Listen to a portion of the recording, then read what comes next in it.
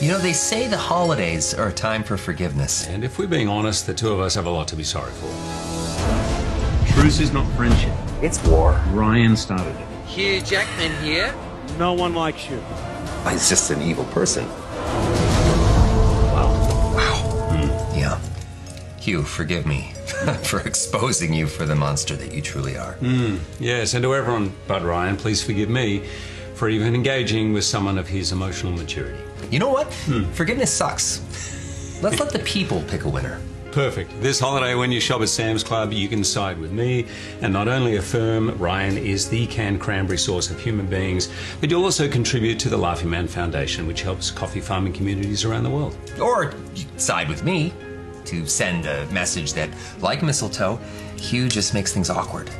And Sam's Club will help me support efforts to provide compassionate care to sick children through the Sick Kids Foundation. So I guess the holidays aren't about forgiveness after all.